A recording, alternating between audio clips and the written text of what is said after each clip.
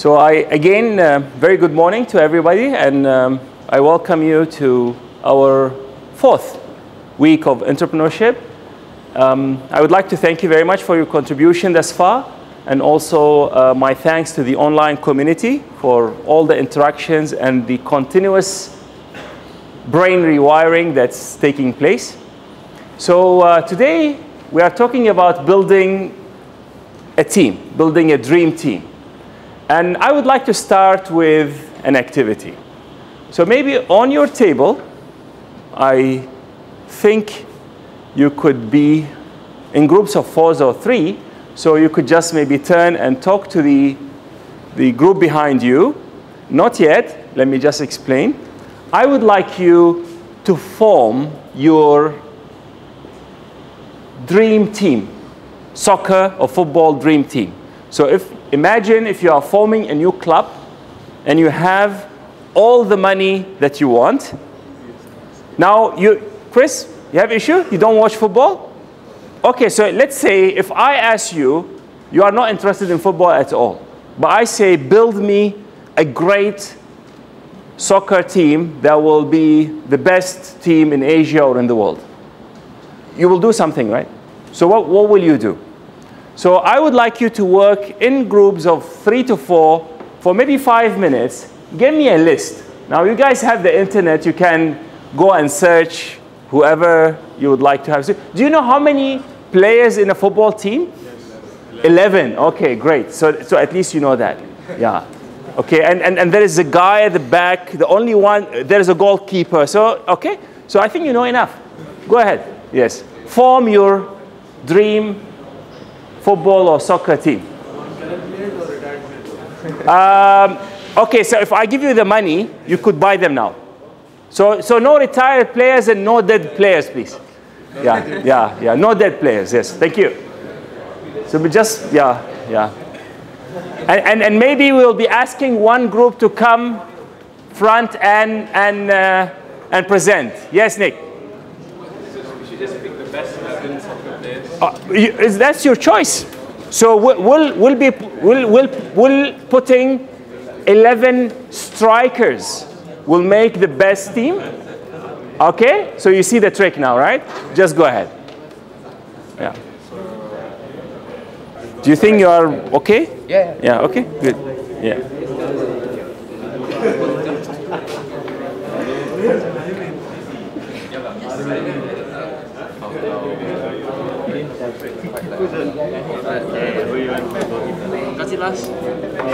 You have only 5 minutes. This is supposed to be, yeah.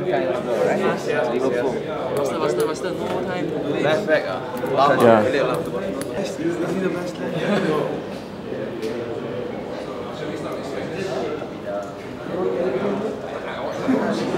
So since Chris said he doesn't watch football, he's not interested in it. So I would like your maybe group to present, and maybe for him to present. Yeah. Okay. So I hope this will create more interest now. I was thinking of presenting, but well, you could do a teamwork. So you go together. Okay. So you're planning to volunteer. Maybe you bring him as your wingman. Yeah. Are you guys done? Yeah. 3 more. 3 more, yes. I think silver and humbles are best. Yeah. Done? Almost. Okay. So why don't you guys join these two? We're building a football team. Yeah, I'm doing it. No, because you're doing it here. Why are you doing? Here. You don't seem to be. So why don't you join them there and see? Do you like football? Not really. Yeah, never mind. So if you don't like football and someone come and say, okay, I give you $1 million, build me the dream team. And I give you a buy. So who you'll buy? Okay. Yeah. So just. Yeah. Okay. 2 more minutes. 2 more minutes. You're done. Okay. Good. This group is done. 2 more minutes. We'll have to stop. Let's use Messi.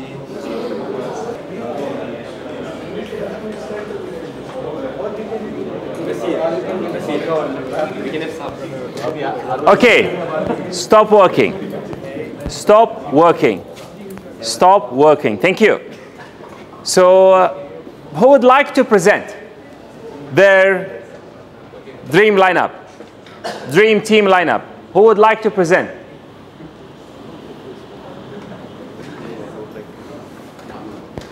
This is a question, and I want volunteers. Which group would like to volunteer to present? Raise your hand if you are too shy to say anything. Nick, can you hear me? I'm saying who will volunteer to present? So I see you writing. Does that indicate that you are volunteering to present? You guess so. Okay. Stay with this group, please. So, yes, go ahead. Present your team to us. So, hello. And shall I introduce my group?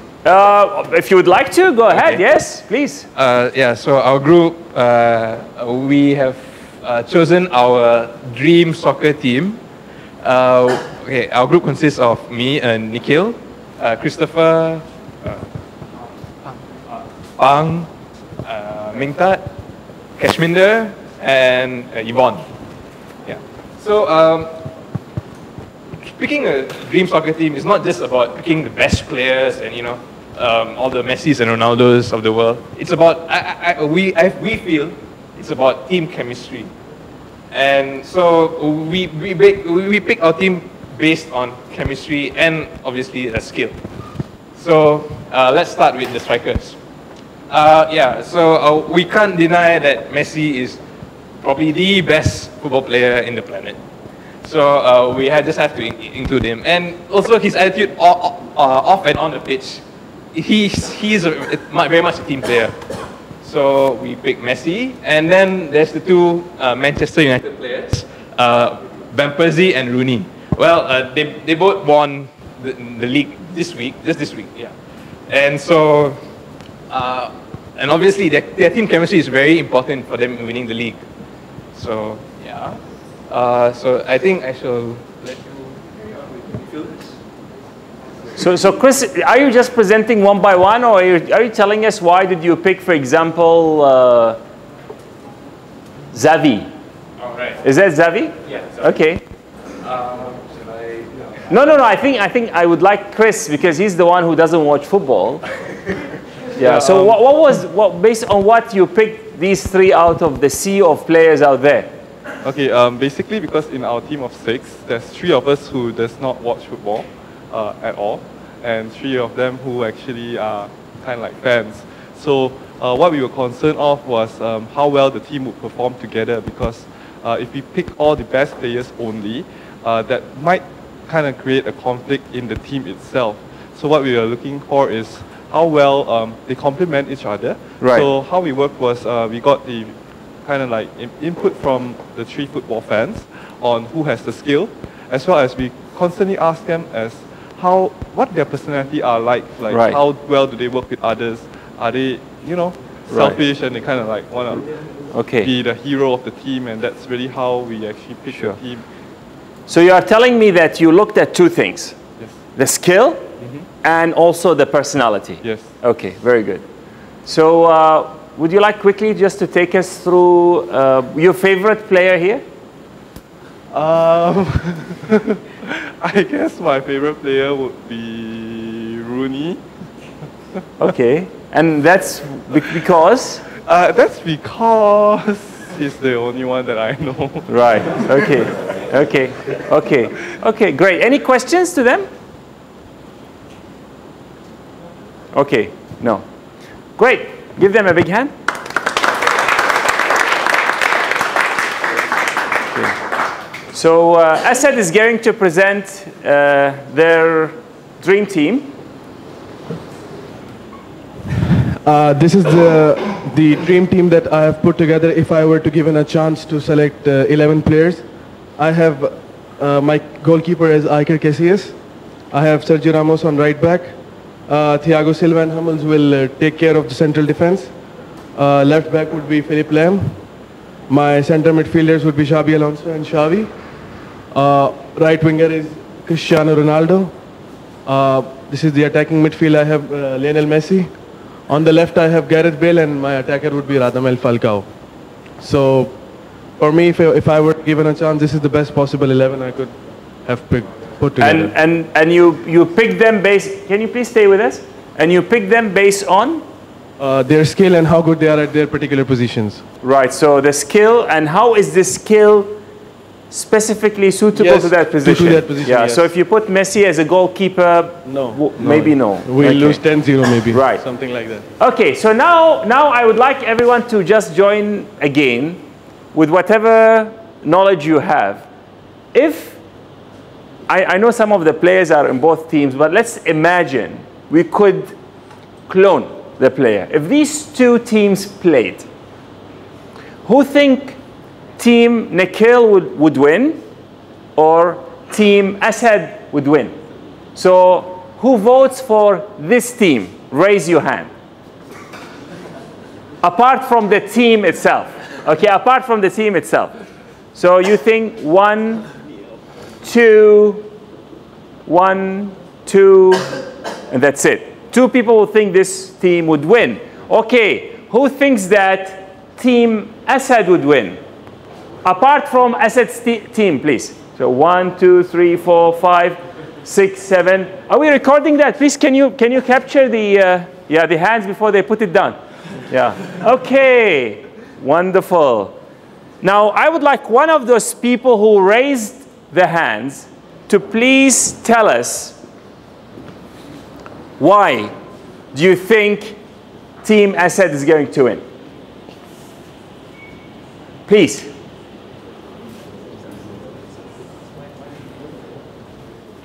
Since you are the athlete among us and you raise your hand anyway, he's a national player in cricket. Yes, yes, yes. Good. Yeah. Maybe then you'd like to stand up as well. Yes, and speak loudly. Okay. Well, I am analyzing based on the players in the team. As you can see, Nikhil's team has a lot of stars actually in one team. Right? I've been watching football for a really long time. When there are too many stars on one team, everyone wants to show what they can do, right? So most probably the team chemistry is not there. That's what I feel. And in Asad's team, we have players from different countries, different clubs, and I can see maybe 1 or 2 of them are self players, but the rest of them actually play as a team. Right. So that's what I feel. So you are referring, besides the skill and the attitude and the suitability for the position, you thought the diversity of the team is also an important factor. Yes, definitely. Okay. It's a team game. It's not an individual game. Exactly right. It's a team game. Thank you very much. Thanks a lot. Okay. Thanks. So yeah, I thank you very much for the 2 teams who volunteered. So let's carry on. So that was a very useful activity. I hope you enjoyed it as well. Now, the question to ask is, why do we need a team in the first place? Not only for football, but in general, your work is happening in teams. You do your projects in teams. When you work later, when you join a company, most likely you'll be working within a team. The company itself, in a way, is a team. So why do you think we need a team? To improve the quality of our product. Improve the quality of our product. So you are telling me that one individual won't be able actually to deliver a good quality on his or her own. Yes, but with more percent, we can have a better quality of right. the So with more people, we can have better quality. Yes, wonderful. Thank you very much. Yes, please. Different ideas from each member has different ideas. So different people will give different ideas. So this will enrich the discussion. Every person is expert in their field, respective field. Wonderful. So if you get people from different fields, you will have different expertise. Maybe you would not find them in one individual. There's no way that one individual knows more than everybody else. Anyone else would like to say something? Yes, Chris. I guess when you have a team, you have many different individuals with different personalities, as well as different strengths and weaknesses. So yes. By having different strengths and weaknesses, you kind of complement each other. So that makes the team have more strengths and less weaknesses. Wonderful. Kind of like cancels. Wonderful. Great. So what you are saying is, if I have a weakness, and all of us are full of weaknesses, maybe to try to fix all our weaknesses is a very difficult job. But instead of trying to do this, maybe the best strategy is to bring people who will complement that. That was very good. I really thank you very much for the contribution. So we need a team to deliver the value proposition. Whether it's a product or a service, we need often a team to deliver it. So it could be as simple as having a pizza. There's no way one individual could bake it, sell it, deliver it. It's impossible. You will need people. And the team sometimes could be different sub-teams, different companies coming together. We also need to amplify our strengths. So sometimes if I am strong and I could carry weight, and there's some other person who could carry more weight with me, although this is a strength of mine, but having more people to carry the weight will make it even better and stronger. And again, to mitigate the weaknesses and shortcomings, as Chris has rightly said. So that was very good. Now let me show you this picture. This is actually the Taylor's racing team. So over the weekend, they were racing. I was with them, just enjoying them racing. So if you look, we actually managed to grab the 3rd position. So that was quite good. And there are plenty of them. Now, can you identify certain people in the team who have a certain role? Can you identify, I don't know, who is the manager or who is the... I'm the manager. Okay. Okay, among the students. I'm actually just the supervisor, to be very honest with you. I don't know how did they do it. But I just stand there, pretend to know, and support them. That's it. Yeah, yeah. These are my 2 kids, by the way. Yeah. So maybe you could tell that this guy is the driver from the suit that he's putting on. Some people are just supporters. Actually, this lady is not from engineering. Yeah, she's from business school. But she likes the team and she follows them everywhere. Yeah. So the team leader is this student. His name is Sunny. And he actually never drives, but his role is very important for the team. Now, the reason why I put this picture, because often when you see the product, you may see the people who are directly related to it. And I think if we see a racing car, the first person to be associated with that would be the driver. But the driver is the tip of the iceberg. There's a lot of teamwork behind. So what we are doing here as entrepreneurs is, if I were to build a team, how will I architecture the team so that I have my dream team? Whether it's in football, in racing, or in delivering the value proposition that my project is all about in whatever way. So as usual, I'm trying to give you tools. So I'm trying to demystify how did you choose this team? So everyone talks about the chemistry. So how do I know the chemistry? How do I measure that? How do I put people and teams and things together so that things can happen? So I'll share with you a matrix. And this is really related to our racing team. But as we move on, you will see that it actually can be applicable anywhere. Now, when we talked about why you picked team, you talked about skills. And you also talked about attitudes and feelings.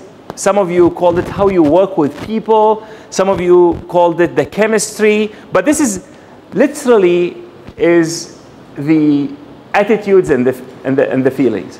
Now, there is a part that didn't really come very strongly in our discussion. I'm not very sure why, but maybe because it's taken for granted, which is the knowledge So no one said, I picked these people because they know about football, they know about the rules of the game. Because I think you expected that this is taken for granted. But if you think about it, an offside is, you know, if you are not a football fan, it's quite difficult actually to explain.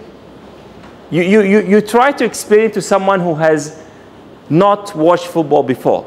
He see that the striker is running with the ball, he's facing the goalkeeper, and the thing is in. The ball is in the goal. So why it has been flagged? Oh, it's because it's an offside. So what's an offside? So that's just one part of the rules, which could be quite difficult to be explained. So you will need the knowledge. And there are other attributes. So I will try to explain these in a way that hopefully you will remember it. Knowledge is what is here. So the things that you know, the thing that you are having them up there. Your knowledge of mathematics, your knowledge of the legal framework of doing business in Malaysia, for example, your knowledge about the rules of football. So people need knowledge to do their job. Now, besides the knowledge, we have, and this is called the cognitive domain. So cognitive is related to thinking, and that's anything that's related to knowledge is called, it's in the cognitive domain, and it's here.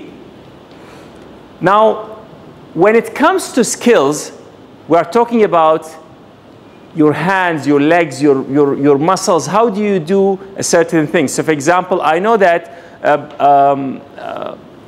the aim of a golf player is to hit the golf ball with the club. But not necessarily if I try to do it, I would even maybe won't drive the ball that far if to hit it at all.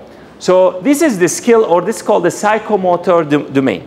So I use the term hand. So head for knowledge, hand for the skills, whether they are driving skills or hitting the ball or kicking the ball or boxing or running.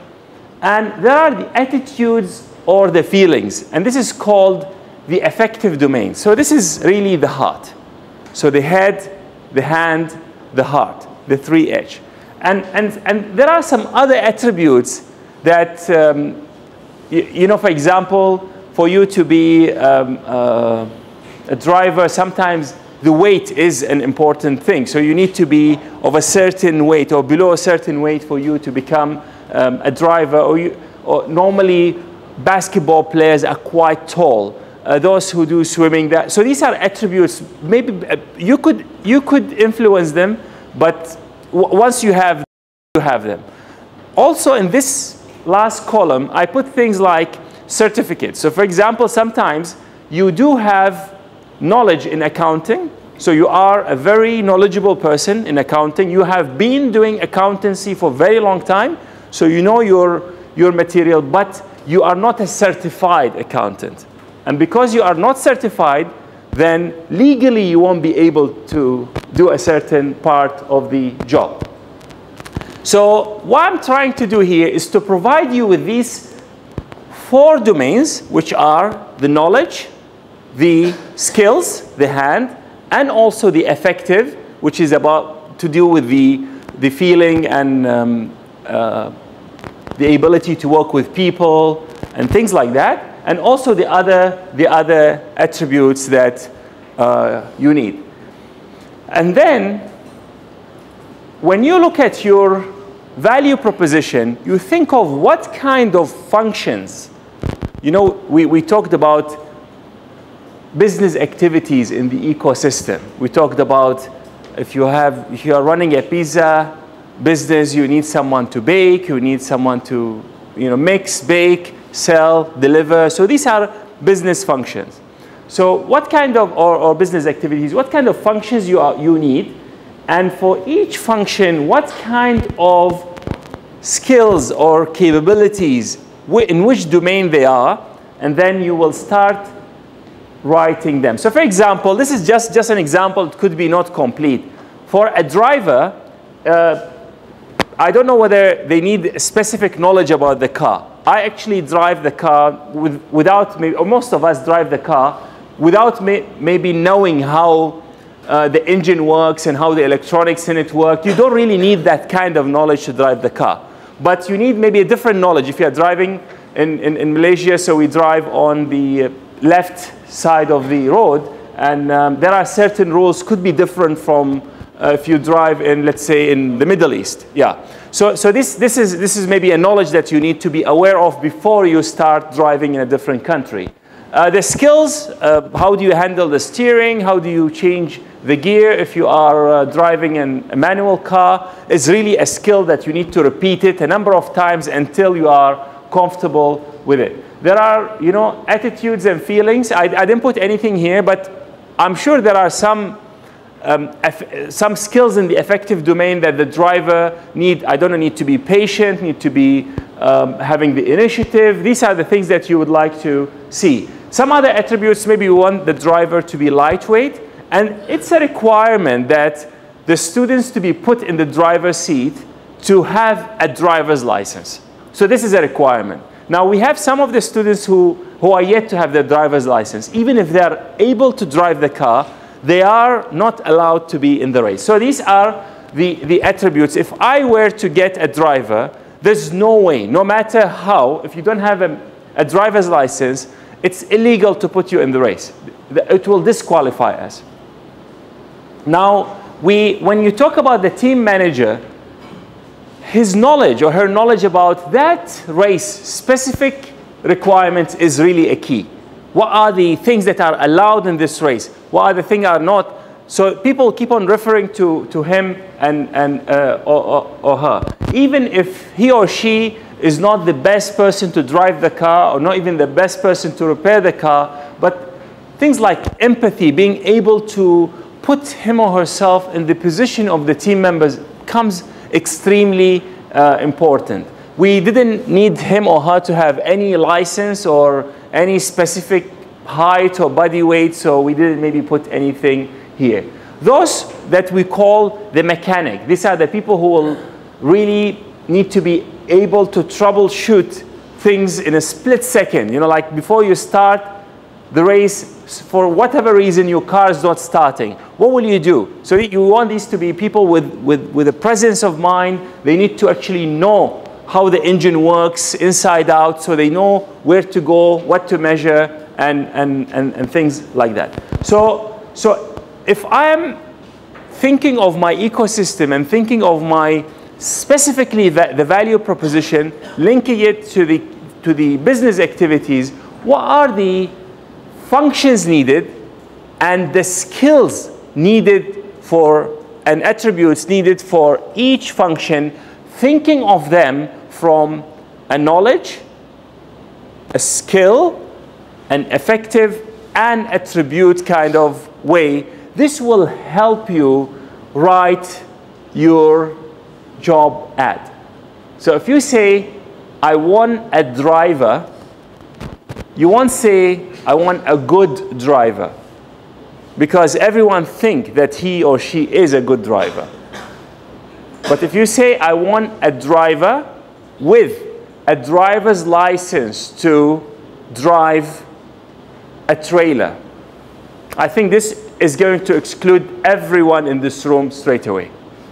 So this is how so when you think about it, you don't just say, I need a driver. No, you have to, so this is from maybe the attribute or the licensing point of view, which is the last one. But also, if this driver is a person that's going to work with people, then maybe you start to say, from the attitude and feelings point of view, we want him or her to be committed, always on time, and things like that. And then you go to the skills and the knowledge part of you. So if this is a person that drives in a number of countries, you know, he or she maybe takes goods from here to Thailand, and then you will suddenly need knowledge in maybe the traffic rules and regulations in this country and maybe in another country.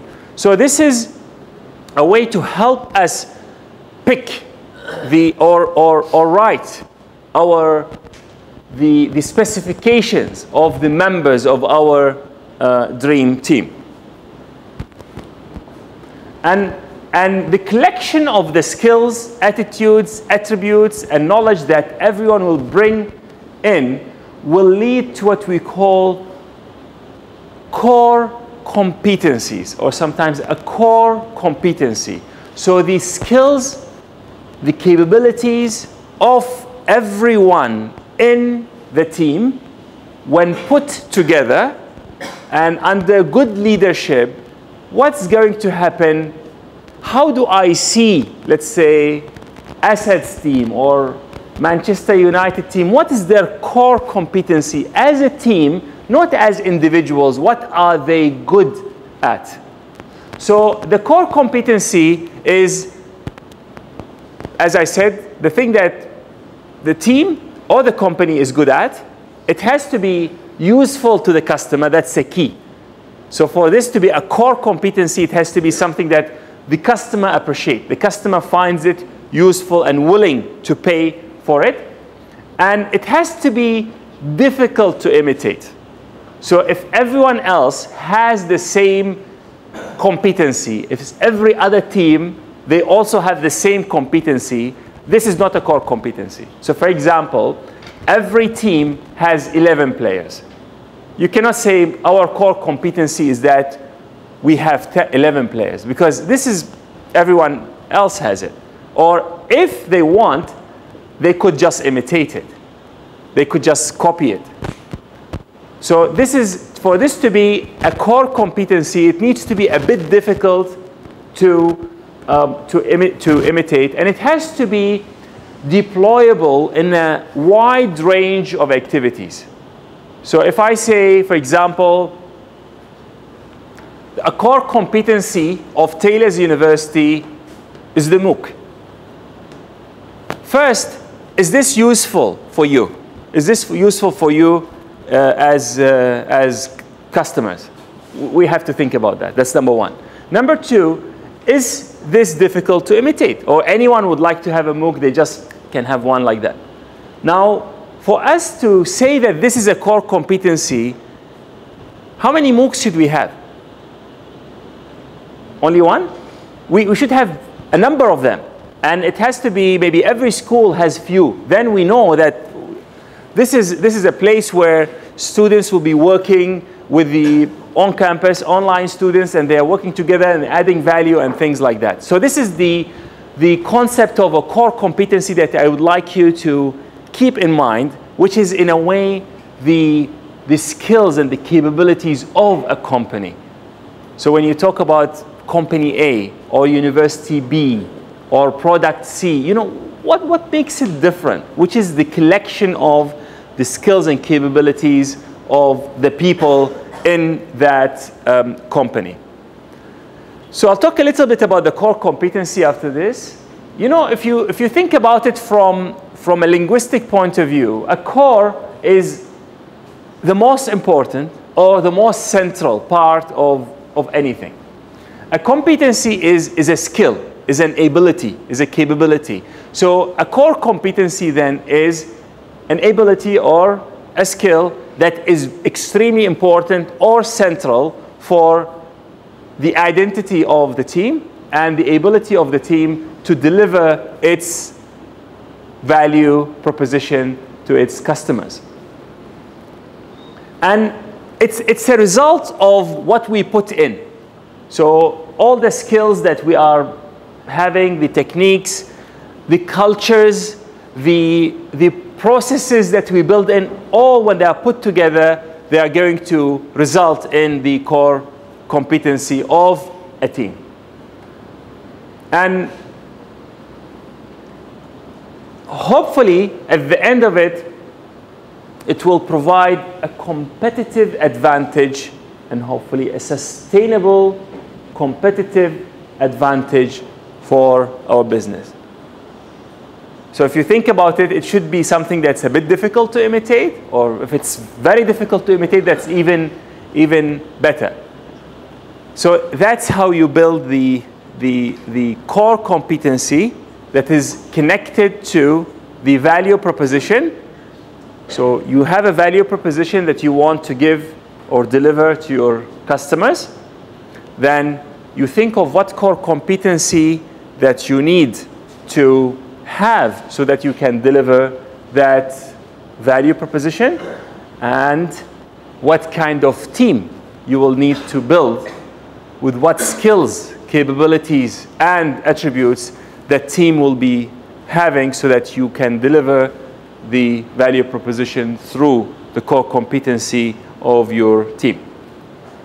So it's unique to a company, and it is required from its founders. So if you are the founding team for your car company, what kind of skill that you bring to the table? And also, how do you, if you feel after the analysis that you are missing certain component, then you go out there and put, I've seen some of you, and which is very good, and I even issued some of you some badges for the initiative that you are looking for online partners to join you.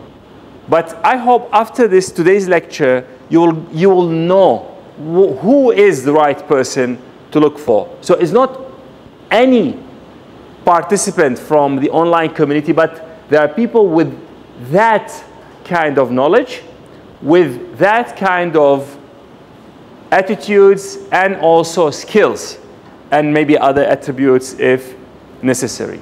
So I just would like to recap. You remember the entrepreneurial ecosystem, and we talked about the value proposition, which is a key thing that needs to be delivered to the customer. And today we introduced the concept of a core competency, and how is this linked or connected to our the skills that every team member or every team function brings along. So if I were to think of a company, so let's say it's Apple. What do you think Apple's core competency is? And you need to use the mic, so if you want, just raise your hand and the mic will come to you.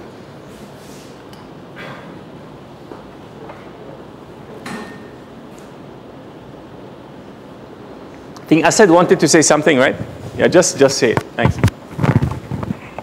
I think touch screen. The touch screen. So their core competency is touch screen.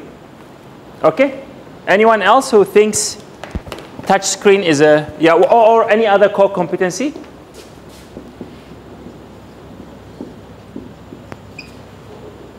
Yeah. This is discussion, just shoot. Zooming in the screen, using the two fingers to zoom. Zooming, yeah. Okay. We call this a pinch, right? So the mic, what do you call this feature? Pinch feature.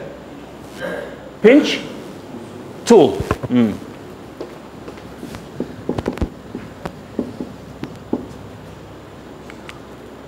One more? I think there. Yeah, just say. So what is a core competency for Apple that's related to the value proposition they're delivering to the customer? The apps. The apps. Yeah. Say a bit more. Can you say a little bit more? Do you mean iTunes? Do you mean the App Store, yeah, or the app themselves? iCloud. iCloud. iCloud. iCloud. iCloud. Okay. Thanks. Okay. Let's just stop here. Do you think that the touch screen is okay? By show of hands, who thinks that the touch screen is a core competency? Show of hands. Okay. Who thinks that the touch screen is not a core competency? I said you need to look. They don't think it's a... I'm not an Apple user. No, no, it's fine. It's fine. It's actually for the sake of discussion. So what about the pinch tool? Who thinks it's a core competency? Raise your hand. 2. Okay, who think it's not a core competency? Okay, you look at them, they are afraid already. Okay. What about the iCloud as a core competency? No? 1. iCloud is not a core competency. Okay. Okay, good. So I've noticed that most of you actually don't think that this is a core competency. But anyone else would like to try and tell us what do you think a core competency is for Apple?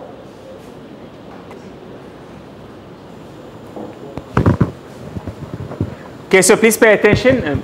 Yeah, I think it's their ability to create a this complete user experience that's both aesthetically pleasing and you know, basically the way they log in their customers is their core competency. Right. I think. So Mike is saying that their ability to create a customer experience that is amazing, and you've said something else, and that's it. Actually, if you, this is very true. They say we have attractive design and it's easy to use product. That's the core competency. The touch screen, was it invented by Apple? No. The touch screen technology was there. They popularized it. The touch screen, I think even on some of the ATM machines, I think was there even before the iPhone. So the touch screen is a technology that they've used, and because this is a core competency, they will continue using maybe some other technologies that are being developed by research teams in universities and other places. So its ability is to make systems that are attractive, their design is attractive, looks simple, and it's generally speaking easy to use. Now let's look at another company. What's Dell's core competency?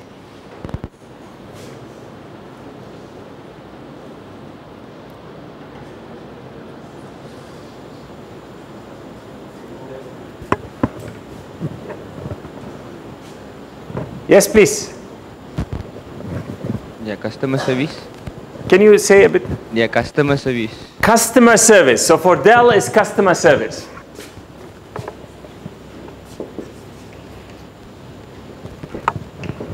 What else? Yes, there's a hand there. Behind. After sales service. After sales service. So customer service before and after sale. Okay, what else?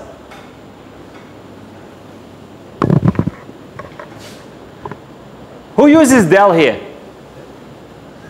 So Nick, you want to say something about Dell? How did you purchase it? How did you choose it? Yeah, I purchased it online. Okay. Yeah, and yeah, like as I said, the customer service was very good because it came in like a week later. Okay, let me help you. Mm-hmm. So you go there, you go to an Apple store, online or offline. Can you customize the Mac Pro? Yeah. Yeah. The Mac? Yeah, that's right. Is it to the same level that you customize the Dell? Well, you can customize the Dell, but I'm not, because I've never went to the Mac store myself, so I'm not too sure how good is it. Mike is the expert, and yeah. So can you customize? Not to the level of Dell. Yeah. So and did Apple say you can customize, or this is a key feature that you can customize your Apple product? Is this something that they're shouting about? No, they're not. No. So the iPhone, you have the 16 gig, the 32 gig, and that's it. the varieties in their product are very, very limited. And that's, they say, we make attractive systems and we make them easy to use. That's our core competency. Now for Dell, the core competency is the custom-made and also the direct from manufacturer kind of business model that is supposed to make things cheaper.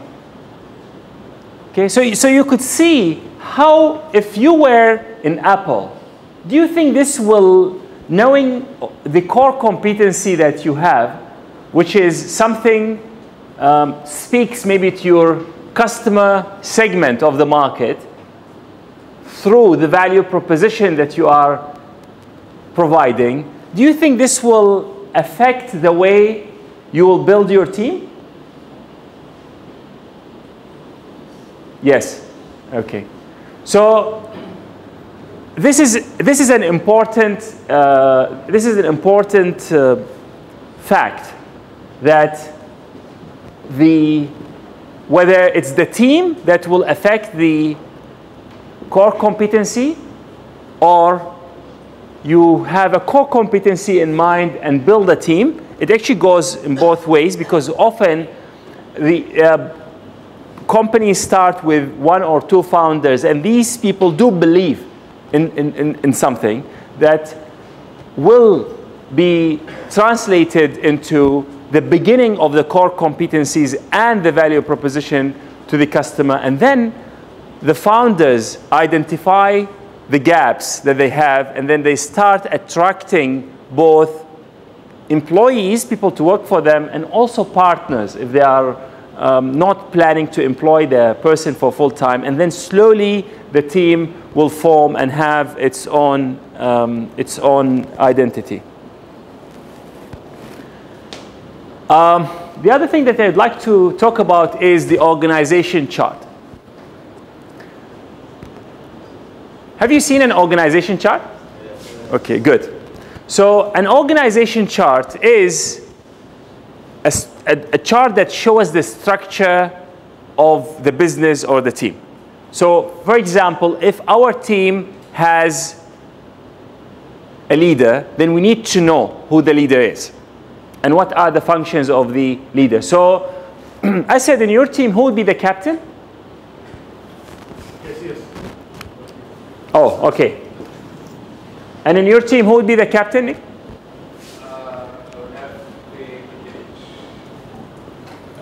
Was that? Right. This is very interesting because you mentioned that Messi is the best player on the planet. Right? Yeah. And, but none of you have picked him to be the captain. There's a reason, I believe, for this. So in an organization chart, someone needs to be the team leader. And there is a reason for that. Because for decision-making processes, for accountability and responsibility, and that's often what, one of the points that all the organization chart will have. So they will have maybe a leader, and then we will see, based on the different business activities and functions, we will be having variety of departments or other boxes in our organization chart. The organization chart is also extremely important to, especially in a company, and as the company gets bigger, is extremely important in telling you the relationship between different departments. So for example, in a university, you have schools. So the schools are led by deans. The deans report to the Deputy Vice Chancellor. Now, if Dean A wants something from Dean B, Dean A can talk to Dean B. That's fine. But if the thing requires usage of resources, something of a bigger kind of impact on Dean B, so maybe the Dean A will go to the superior of both of them, and that superior will instruct the other dean to cooperate. So it tells you the line of reporting and how things can be done in a certain place. And it helps in decision making. So for example, I have people in our school report to me. And I could pick something as simple as if they apply for leave, who will approve the leave? I don't think if I'm Dean A, Dean B can approve the leave for my staff, because maybe I have another idea or another opinion about whether these people should be away on that specific day or not. So the organization chart makes these things organized and easy to deal with.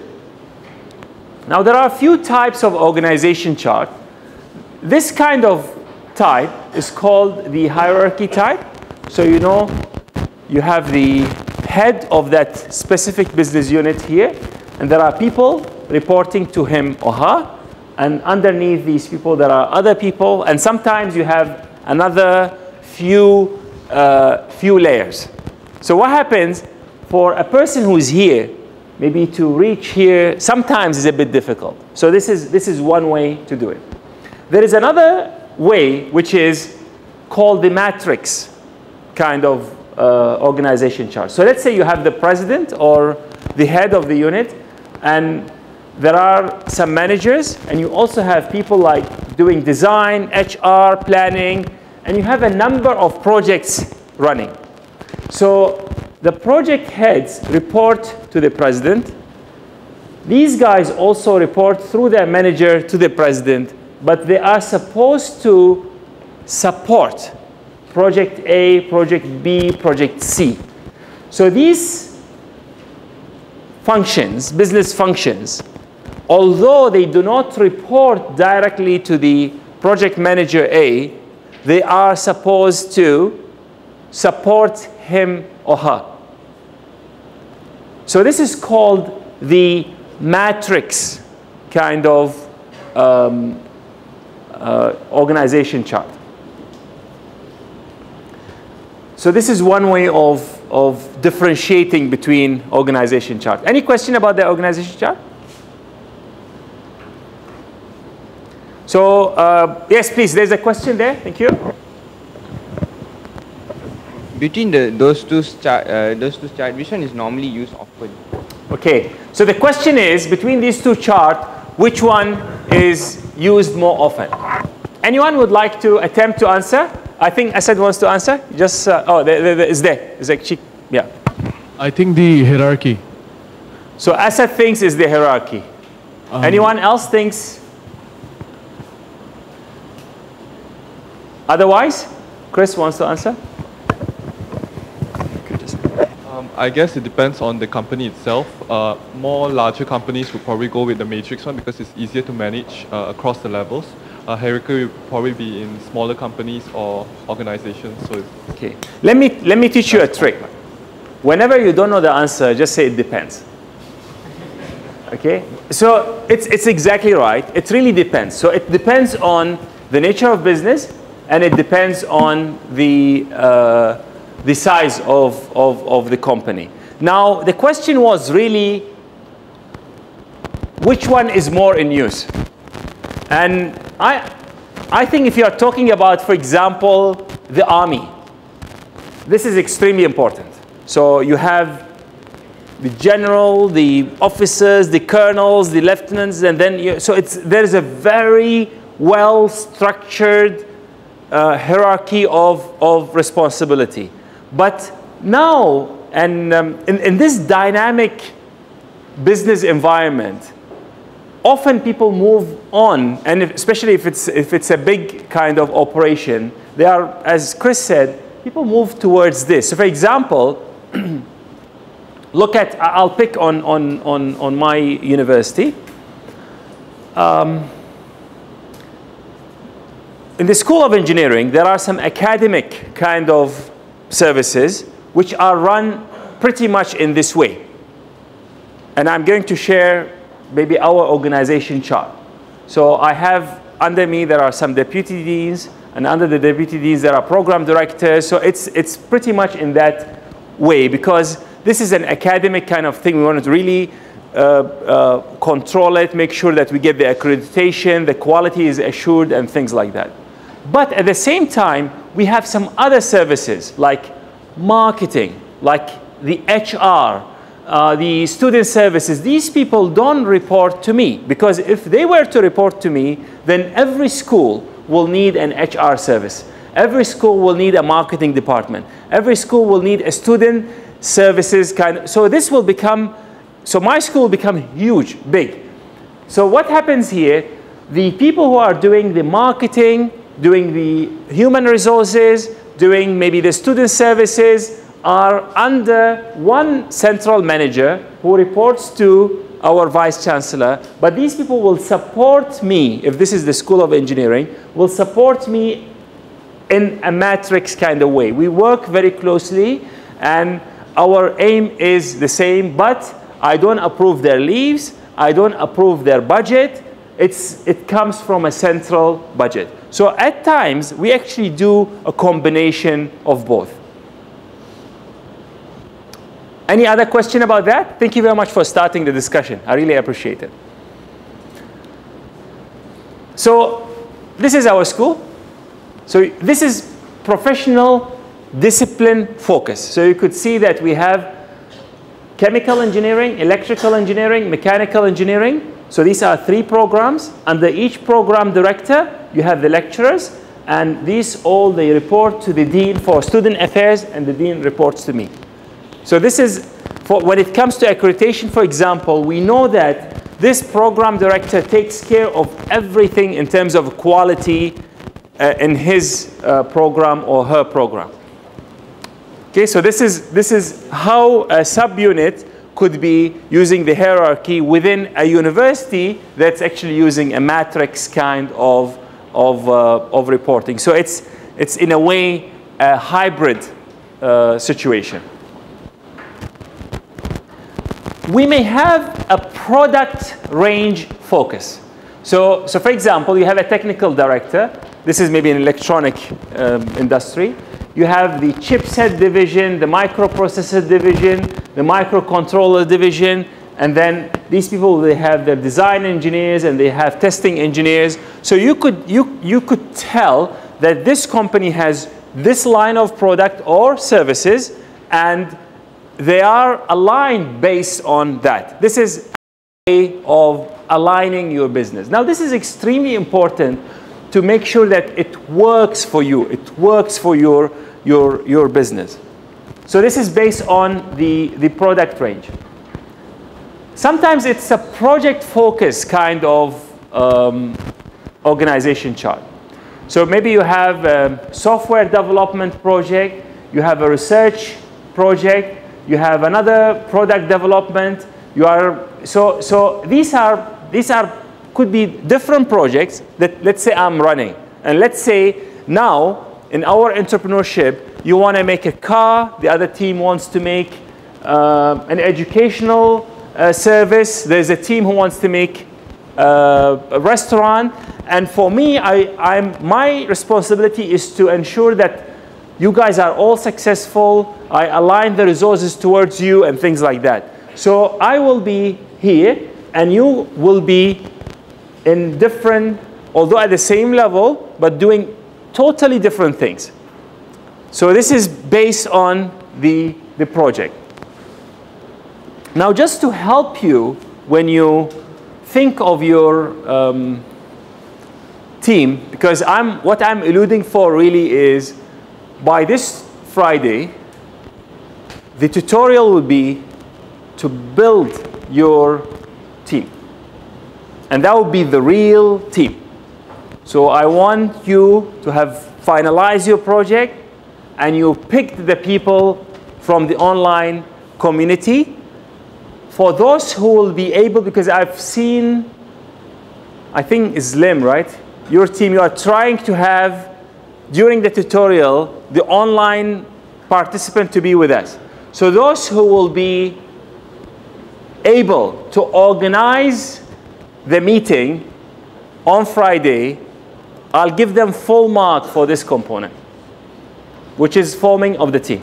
So those who will be able to engage somehow the online member, so you will be in a corner here, and through Skype, FaceTime, I leave it to you. I want to see and hopefully talk to the online team member. You will get full mark for this aspect of the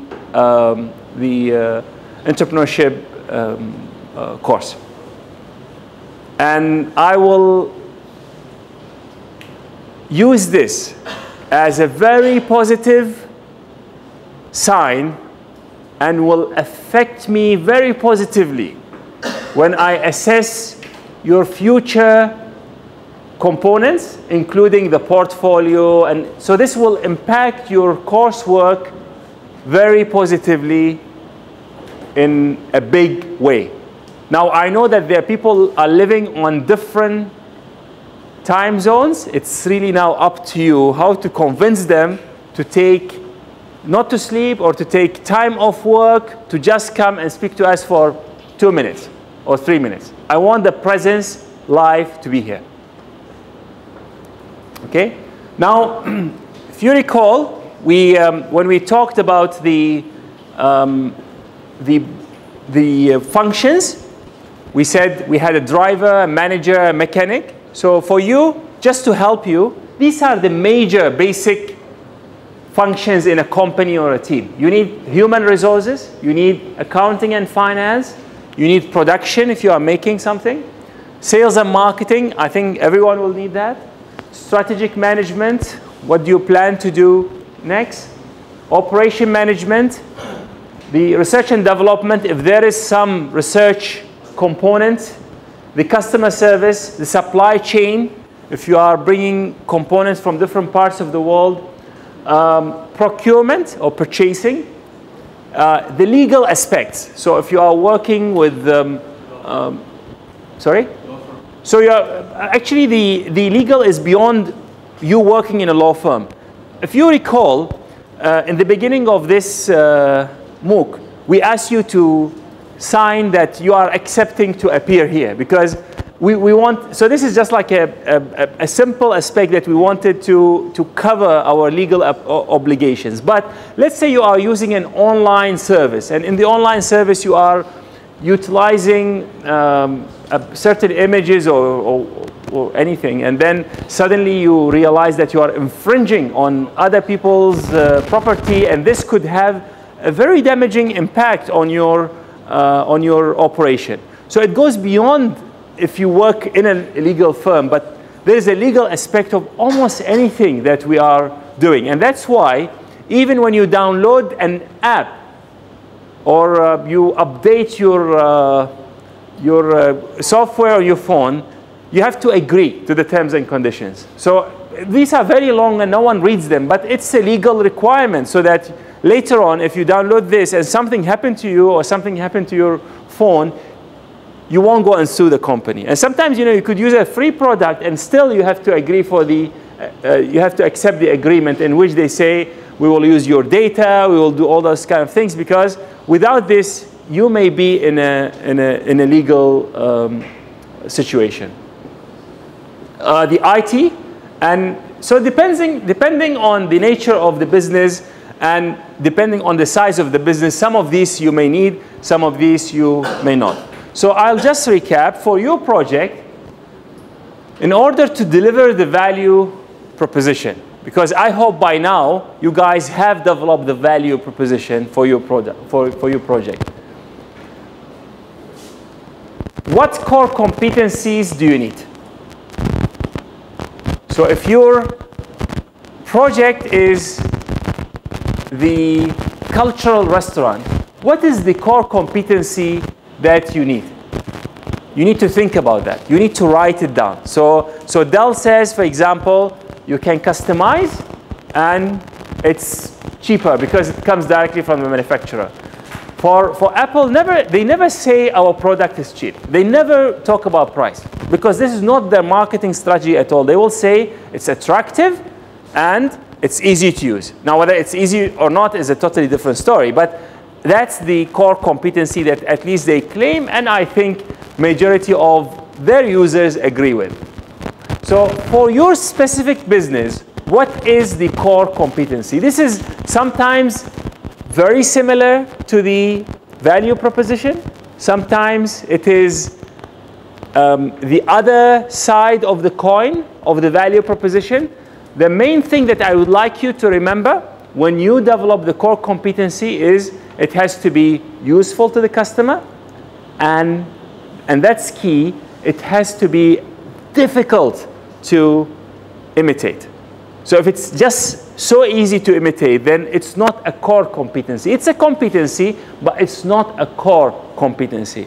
And the third thing is it has to be deployable throughout your operation. So you cannot say my core competency is in division A, we are fast. In division B, we are reliable. In division C, this is not really a core competency anymore.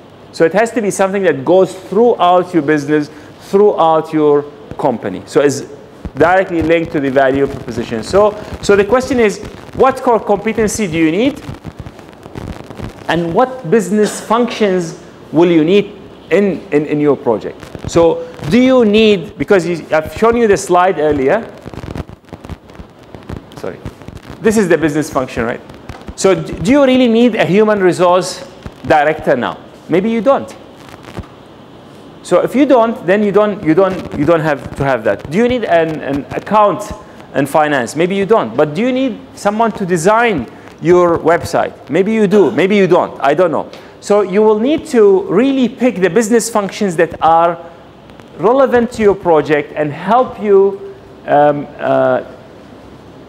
deliver the value proposition through the core competency that you are building. So you need to know the business functions, and are you able to deliver all of these business functions? So if you can show me that you don't need an online person, you can do the entire range, then we talk.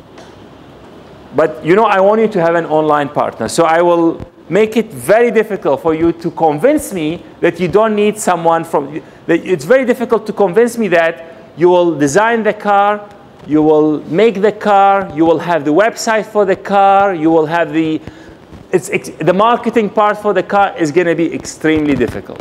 So I'll put all sorts of obstacles to force you to recruit. And the reason is because we know we need to build teams. And we know that there is a resource out there, and I want you to learn how to use it. So if you decide eventually that you are not a web designer, you will need someone to design the web for you.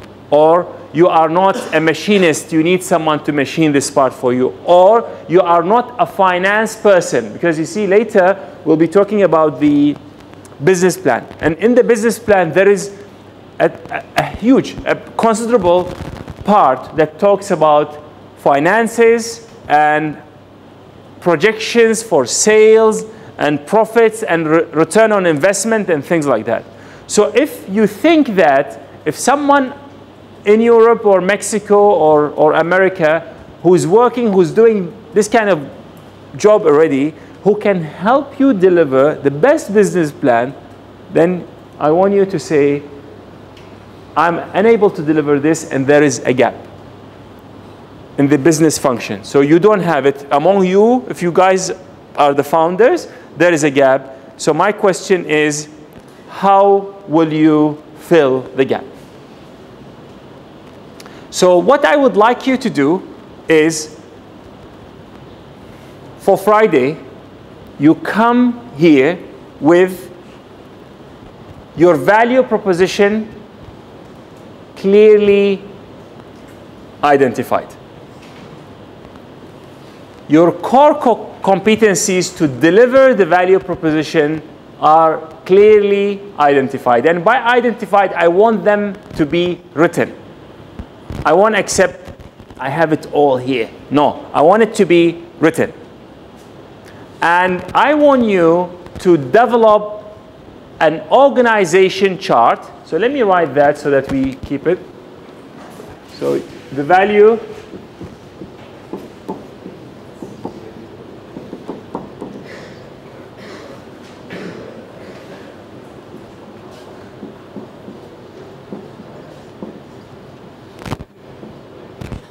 so the value proposition, the core competencies, the organization chart. Now in the org chart, even if you are, for whatever reason, unable to fill certain positions, I would like you to say, for example, I have the team leader, and I need IT person, I need marketing, and I need, let's say, finance. So IT could be Asad, marketing could be Muhammad, and this one to be appointed. Okay? Now, how will you appoint the finance person? So now you have, remember the table that I showed you earlier? So you have a function.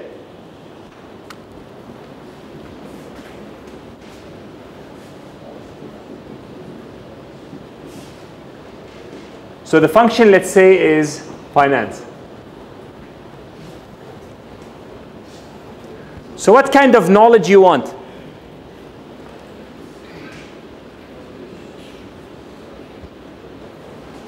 What kind of skills you want? Any specific attitudes? And any other attributes?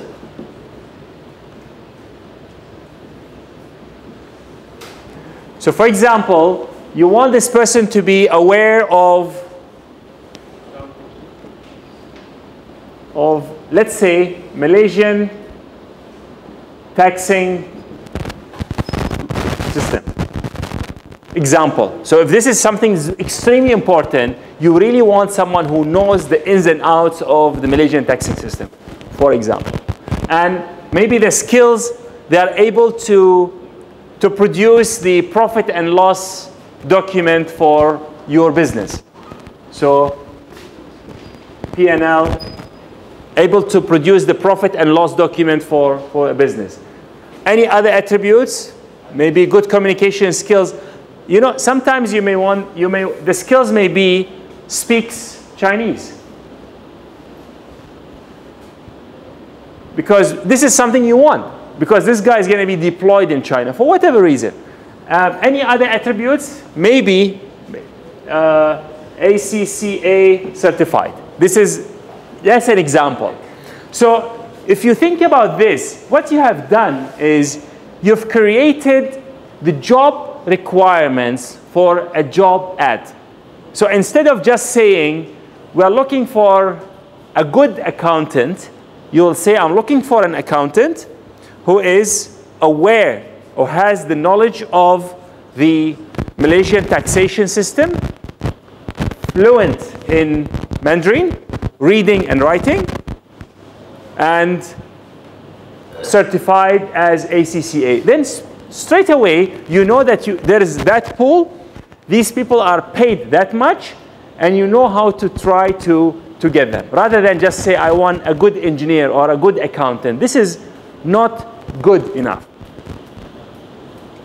Okay, so I think can we get this clearly on the camera? So this will become maybe the last thing I share with you today.